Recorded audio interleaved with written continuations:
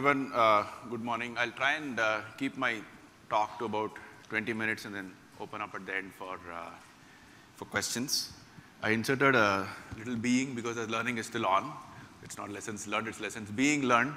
In building Plum, we are still building. We're still quite small in the world of beauty and personal care. For those of you who don't know about the brand, we are India's first digital brand in beauty personal care. We launched in 2014. It's our 10th year now. In July, we'll be celebrating our 10th birthday, as we call it. So this is a sort of a summary of an entrepreneur's view of what it takes to build a business, as much as it is about building a brand. I am a self-taught marketer, I say. I didn't have a formal career in marketing before I started Plum. So most of my lessons here will be commonsensical business related stuff rather than pure brand related stuff. I thoroughly enjoyed Deepak's session where there's a pure brand view of life, and what we are also realizing as we build Plum is the brand view of life is so important in a crowded marketplace. And I'm sure I'm taking away lots of learnings from what Deepak said in the previous session. So I'll just add to that basket of learnings, and this is a very different perspective of a startup in a space which is sort of hot and happening in the country. This works. It's not working. Can someone help? Okay. So we have 6 key takeaways with examples, and I'll just summarize the takeaways for you. We have 8 ways of working at Plum, and the first one says customer view is the only view that matters, and I'll give you examples of how it manifested itself in our small journey so far. The second one is it's easy to spot fakes and we should be real. Sort of resonated with what we saw in the previous session. In the world of social media, when you're thousands of miles away from your audience, I'm amazed at the ability of the human mind to spot fakes. I'll give you examples of this too. The third one is something, it's a topic that's discussed a lot. Did you raise money? What's your valuation? When are you IPOing? I always believed, and I continue to believe, that raising money is a means to the end. It is not the end. And I'll see some examples there.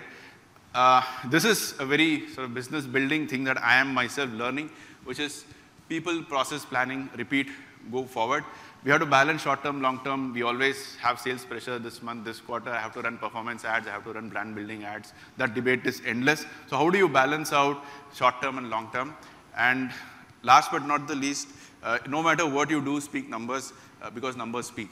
If you don't speak, the numbers will speak. So I might as well speak the numbers. Is the way I see it. Let me give you some examples of our learnings on how customer view is the only view that matters. It's a very simple example. For those of you who use a kajal or know how a kajal is used, it comes in the form of a pencil. When we first launched our kajal pencil, it was a PVC-free barrel. What we did not realize when we launched a PVC-free barrel is when you sharpen the pencil, the wood, the casing, the PVC-free plastic that was being used was too hard for the sharpeners that this market had. We started receiving complaints from the market saying, your kajal is awesome, but you know what, once I use the first bit that is exposed, I can't sharpen it anymore. So we had to actually go to consumers' homes, sharpen the pencil with them and understand where the problem is with the sharpening. We launched a great kajal, but we didn't have a great sharpener. So when we launched the right sharpener with the kajal, the sales actually took off of that kajal. And to this day, we give a free sharpener with the kajal because we know no other sharpener works with it. So just a simple thing of not being able to sharpen a pencil can lead to your customer experience being completely ruined. And that's a lesson that we learned the hard way. The second example that I give is a very technical example of SLS and SLES. I don't expect any of you to know this difference. SLS is an old surfactant. SLES is a new surfactant which is used, for example, in a face wash or a shampoo. It sounds very similar for most people. Those who have done their chemistry will understand that one is ethoxylated, one is not ethoxylated. What we realize is, we as chemists, I'm myself a chemical engineer, I love chemistry, so I love talking about all of this. But what I realize is my customer is not getting it. When I say SLS free and I'm putting SLES in it, she's telling me, no, you're lying, you're saying it's SLS free. It should be sulfate free is what we realized is what people understand. It's either sulfate free, which I'm sure a lot of people have heard of, or it is not. If I try and get a further differentiation into it, saying it's SLS or SLES, people are not going to get it. So it took us quite a bit of iteration to realize that we either talk sulfate free or we don't talk sulfate free. The third example is with respect to products that we want to discontinue. Now, I have a CFO, I have a chief supply chain officer. Both of them say you have too many SKUs, lots of small tail SKUs which are occupying a lot of space in the warehouse. Why don't you chop the tail and focus on your, the core of your brand? That's an ongoing debate. When we chop the tail, what we realized is we're actually alienating a bunch of customers. So where we had to draw the line of where the tail starts was a thing that we learned the hard way. We discontinued certain products. People came back to us saying, when are you getting it back? When are you getting it back? We thought that noise will die down for 6 months. It didn't die down after a year. So we had to get some of our products back. And then we realized that as a brand, we probably are known for offering that variety. People love the variety that we offer. So we can't take a playbook that some other brand is using and then say, I'm going to chop the tail and just have fewer SKUs. So one brand has to decide what works for the customer. So just 3 examples. And there are countless others that I can go on about. I just thought I'll call out 3 examples to tell you that in a world of crowded brands, there's one truth, and that truth comes from the customer all the time. Sort of obvious, but we forget. The second one is also obvious, that you should be real, but we have marketing to do. I loved what Deepak said, which is marketing versus mattering. I think it's the same sort of spirit here. When you have marketing to do, when X brand is saying 99% people agreed and 4X, whatever, brighter and whatnot, you start getting into that FOMO that I have to also start saying big bombastic things in order to matter to people. And that's when you start treading on the line of being real versus being fake.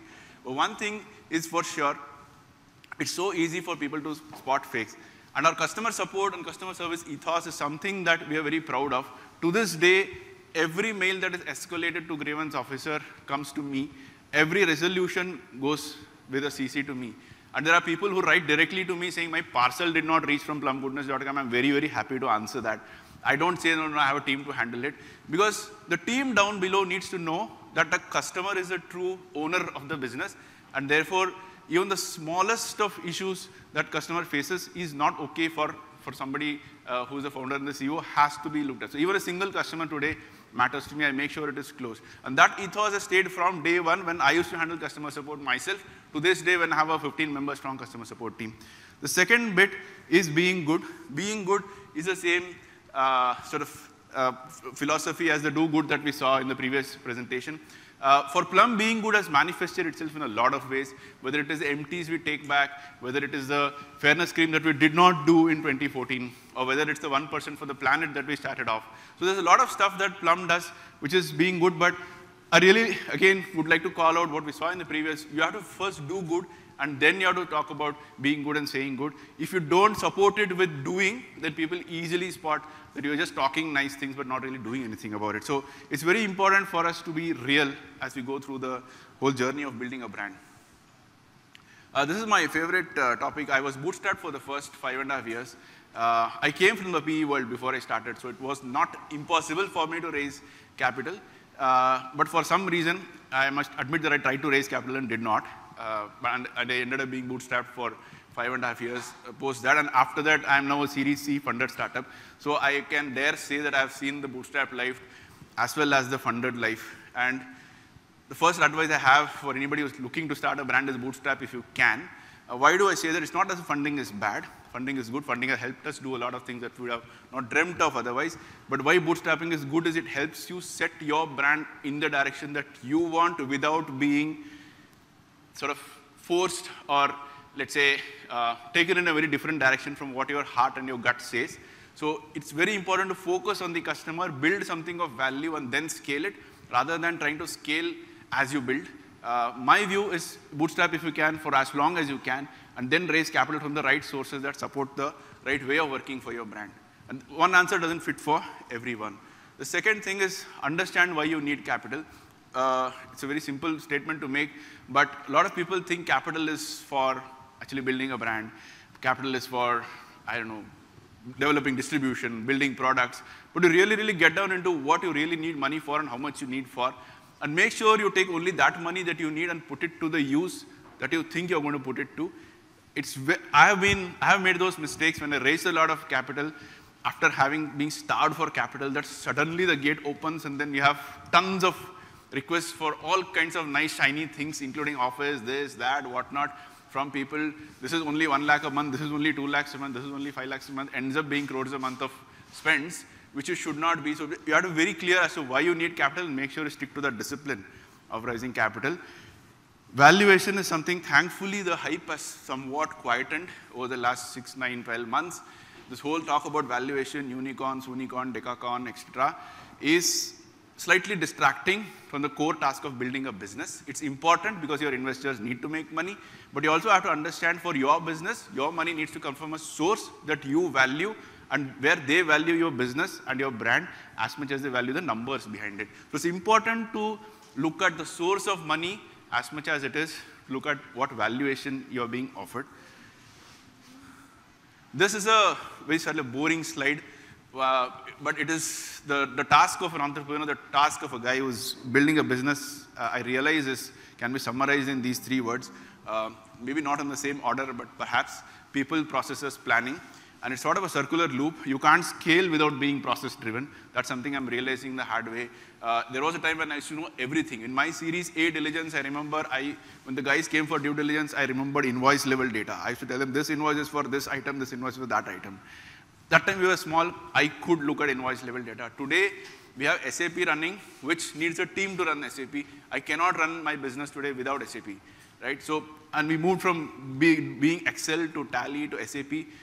Being process-driven, if you sort of move without the processes, while scaling, if you move without the processes being in place, you're for sure going to be slowed down at some point in time. It's sort of an effort to invest in process, but invest in process. Even if it's marketing, there is always a process to being done. But you can't build processes without people. That's the other thing.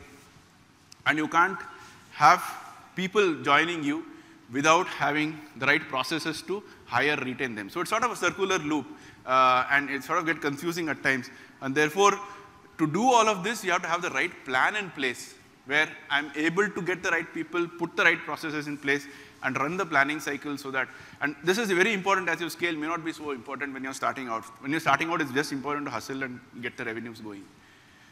Balance short-term and long-term. What's sweet in the short-term is definitely not going to be, may not be so in the long-term. It's so easy to chase the fad, the revenue, the sale, the discount, the offer, the influencer, the celebrity, who you think is hot at short-term.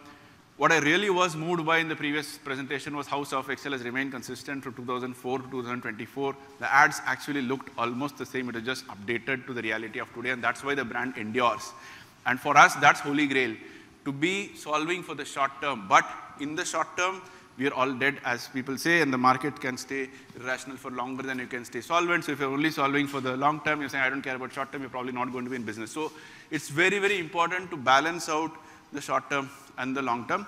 And it is a long-term endeavor to keep balancing it. You just have to make sure you survive. I always believed that this journey that we are on is a marathon. I should tell my team when they used to fight with me, why are we not getting funded, why are we not getting funded? I said, we are running a marathon, we'll get funded when you have to get funded, just be patient. Somewhere having that patience to run it as a long-term endeavor is important, and keep in mind that you have to balance out the short-term and the long-term. Most consumer build-outs are built for the long-term. I'm again so glad for Deepak to have come in before me, because that tells you that these brands have been built over decades rather than over a quarter or over 2 quarters or over a year. So it is always important to pace yourself when you're running this marathon. And the last bit is about speaking numbers. A lot of us end up making a mistake. There's the idea that matters. It is the thought that matters. It is the plan that matters. But you don't realize that unless and until you do the numbers that you are talking about, those numbers will someday come and speak louder than you at the meeting. And that's not a good place to be, trust me. So it's very, very important to make numbers a habit. It almost sounds obviously why is he talking about it, but I've seen a lot of people just bring a lot of concepts and photos in the presentation without putting numbers into it. Please make it a habit. I almost force myself. It's one of the few decks where I don't have a single number on any slide, and I'm sort of feeling bad about it. I make it a habit, force myself to put some number somewhere.